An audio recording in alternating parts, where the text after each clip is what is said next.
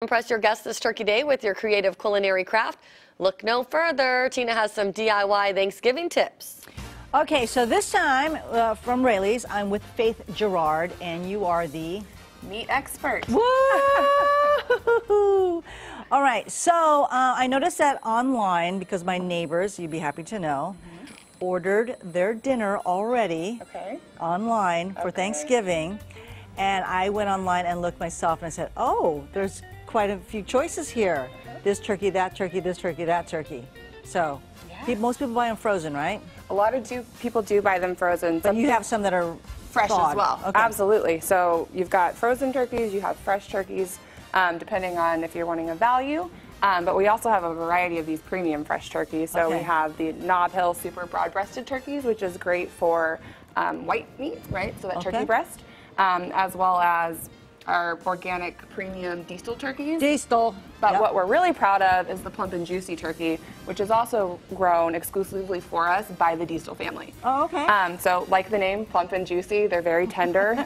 They cook very well. This is our most special ordered item. Okay. You can actually go into our stores or call and pre-order your turkey. Okay. Along with rib roast and other things. That's something that we love to do to make sure you get the right size. Okay. Something to keep in mind. What do they run from? Like what's the smallest one you can get? Right. So with the plump and juicies, they start around 12 pounds and up to very big turkeys. But something to keep in mind is that if you're wanting a 24 or a 30-pound turkey, the portion size. It's 1 pound per person. 1 pound per person. If you want a little bit more though, that's what I do. I add a few more pounds at the end.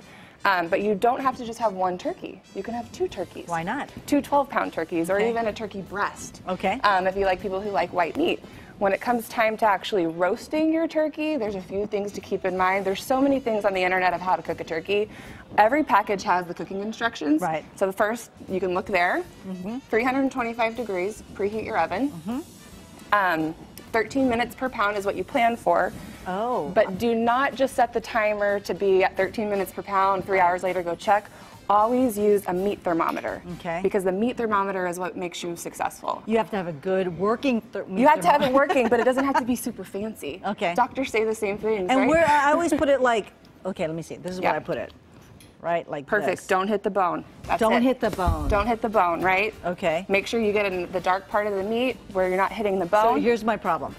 I didn't move much. I'm like this. Oh, it has to be cooked. It's been that time. It's that time. So I start poking everywhere. Right. And it's like, okay. Don't poke that many places. What I do is I actually poke in a few different places to give myself a sense of security that I cooked it all the way. Yes. But 165, don't cook it beyond that, because when you take it out of the oven, it's going to keep cooking. Yeah. Speaking of that, you want to let your turkey rest. Okay. So 30 minutes before cooking or before carving your turkey, you want to take it out. So plan your whole day to where you know you're going to let it sit, because that really redistributes the juices. Got it. Okay. The last thing I have is when you're carving your turkey, make sure that your knife is really sharp. So this turkey that I carved today, or actually yesterday, I used a really sharp knife, and Raley's is really proud of offering free knife sharpening. So the next time that you go into one of our stores, you pick up some of our free knife sharpening sleeves. Okay. Talk to our meat experts. They'll tell you how to cook your turkey, what to make tonight.